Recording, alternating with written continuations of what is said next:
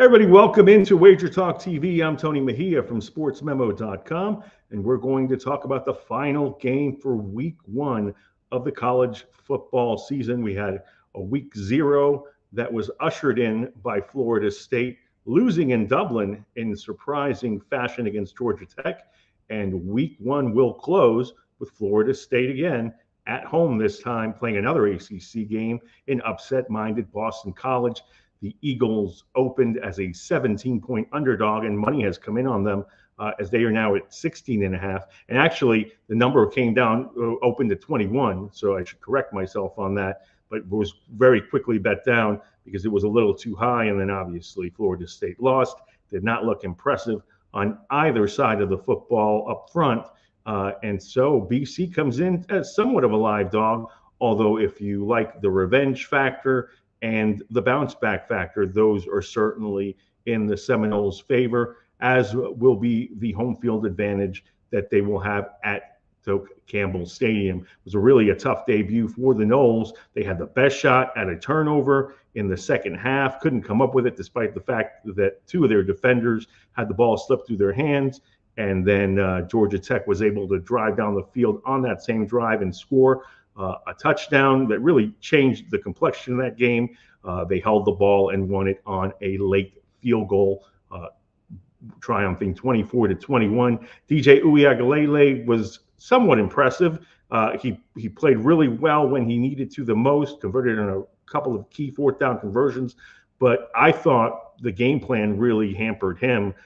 Certainly he took some checkdowns, but Florida State really didn't call many downfield passes for him, didn't let him establish a rhythm. And what I mentioned earlier, Florida State got manhandled up front when everybody assumed that their offensive line would be a strength and their defensive line would be a strength. Georgia Tech was able to control both fronts, and they ran the football and controlled possession as a result. Florida State does have 2 very good backs, despite the fact that they lost so much talent on that side of the ball in the offseason. They've got Alabama transfer Roydell Williams. They've got Lawrence Toafili back, and Toafili scored their first touchdown. It looked like Florida State was going to cruise against Georgia Tech. They scored on their first possession in dominant fashion. Then they had a 2-point conversion that they fooled Georgia Tech on to take an 8-0 lead. And that was really it, highlight-wise, for the Seminoles. Uiagalelei finished with just 193 passing yards. Both Williams and Toafili found the end zone, but the Noles finished with just 3.2 yards per carry and only 98 rushing yards. So they'll be looking to improve on that. Boston College is playing under veteran NFL head coach Bill O'Brien. He spent some time at Penn State in 2012 and 2013 with the Nittany Lions, but most people know him from his stints in the NFL as an offensive guru. With the Nittany Lions, he did have some success. He went 15-9, and he inherits a team that went 7-6 last season and posted a Fenway Bowl victory over SMU, somewhat of a home game for them. The Eagles won't come in here into Tallahassee thinking that they can't beat the Seminoles. They lost only 31-29 at Chestnut Hill last time these teams played.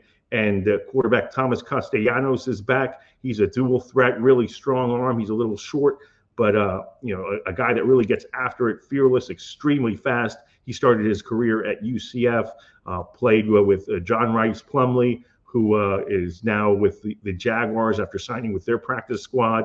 Started out at Ole Miss, did Plumlee, and did a really nice job at UCF.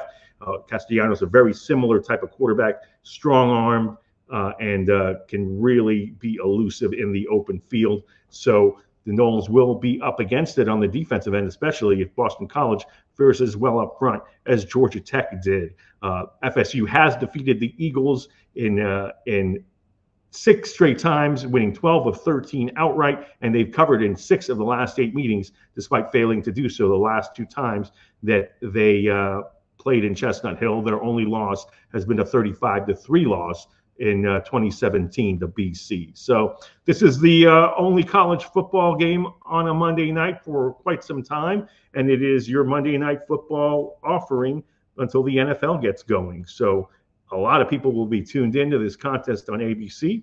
I say let's make some money on the dog. BC should be able to stay within the 17 points, 16 and a half, 17. We'll see what the number does on Monday, but it has come down some. Don't feel bad if you didn't get the 21 because it wasn't available long. But I think that Thomas Castellanos will play well. If I had to make a call on the total, I would say that going over 50 points is probably my call. A lot of speed on the field.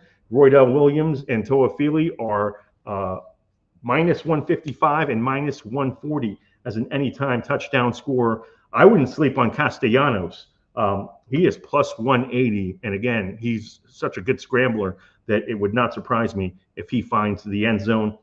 Uyagalele is at plus 105 and is certainly a threat to score via quarterback sneak. Although, again, the Noles do have Toafili and Williams if they want to hand off the ball in short yardage situations. So our play, Boston College plus 16 and a half, 17 on Monday night from Doak Campbell in the Sunshine State Capitol. Smash that like button for me and make sure you're subscribed to all of our videos here at Wager Talk TV so you never miss a play.